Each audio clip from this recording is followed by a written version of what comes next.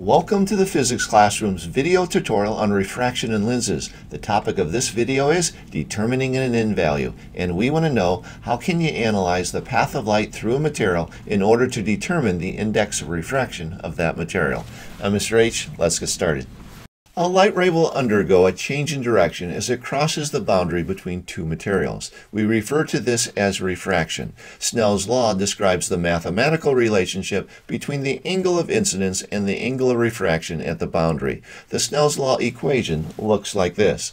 In the equation, the Ni and Nr symbols represent the indices of refraction of the incident and the refractive material, and the theta I and theta R symbols represent the angles of incidence and the angle of refraction. It's important to note that these angles are measured between the light ray and the normal line.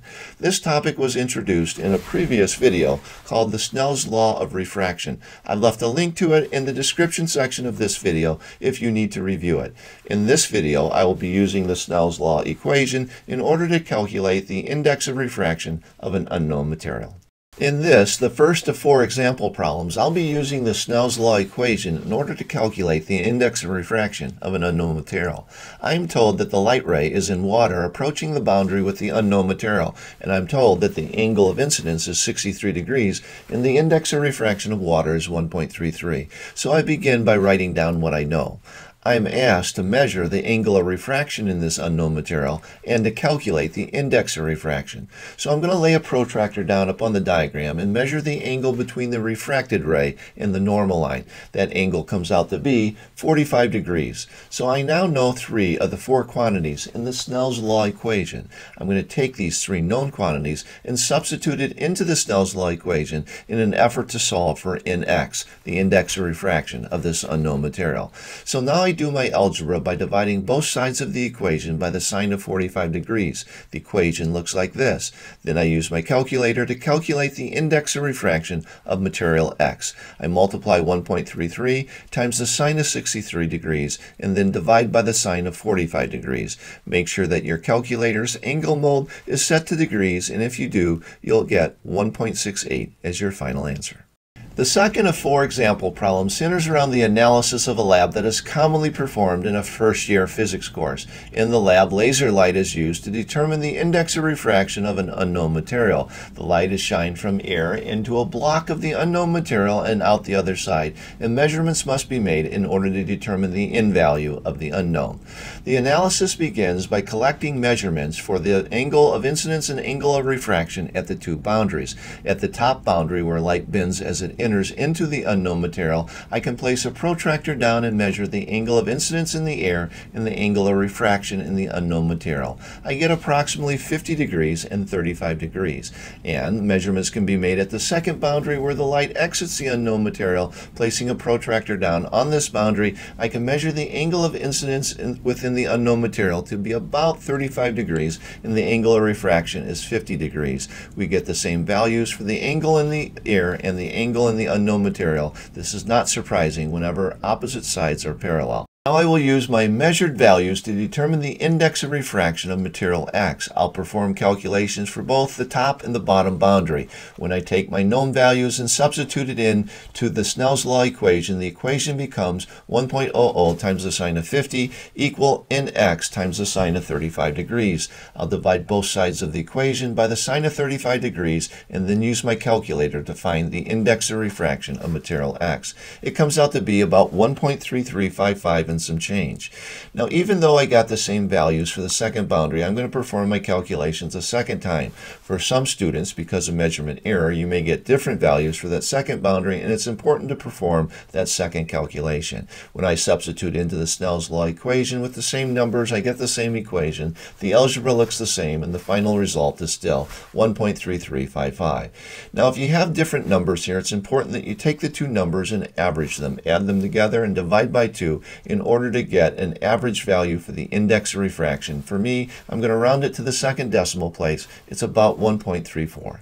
The third of 4 example problems also centers around the analysis of a commonly performed lab in a first-year physics class. In the lab, a laser light is shined into and out of a triangular prism of unknown material, and measurements must be made in order to determine the index of refraction of this unknown material. And so the analysis begins by collecting data for the angles of incidence and refraction at each of the 2 boundaries. So on the left side of the triangle where light is entering into the triangle, I'm going to put a protractor down and measure the angles that light make with respect to the normal line. I get approximately 55 degrees and 30 degrees for these 2 angles. I'm going to repeat the measurements for the opposite side of the triangle, the right side where light is exiting, and I get approximately 30 degrees and 55 degrees when I make my measurements. Now it's simply a coincidence that these 2 values happen to be the same for both the entry and the exit location. Make your measurements and go with what you get. You're going to then use the data in order to calculate the index of refraction of this unknown material. I'm going to perform 2 calculations again, one for each of the boundaries. At the entry location on the left side of the triangle, I'm going to go the index of refraction of air, 1.00, times the sine of the angle in air, which is 55 degrees, is equal to the index of refraction of the unknown material in x, times the sine of the angle in the unknown material, the sine of 30. I'm going to divide both sides by the sine of 30 and then pull out my calculator to get the final result. It comes out to be about 1.6383 and some change.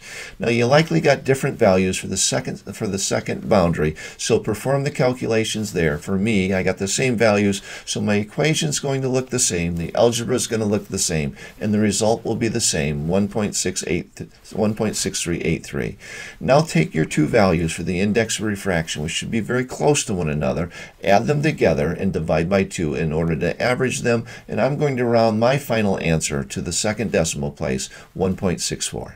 In the fourth and final example problem, I'm going to analyze the path of light through a triangular prism in order to determine the index of refraction of the unknown material that prism is made of. Like my previous examples, the analysis will begin by placing a protractor down upon the diagram in order to determine the angle of incidence and the angle of refraction at the 2 boundary. As light enters the left side of the triangle, I can measure the angle of incidence to be approximately 55 degrees and the angle of refraction to be 35 degrees.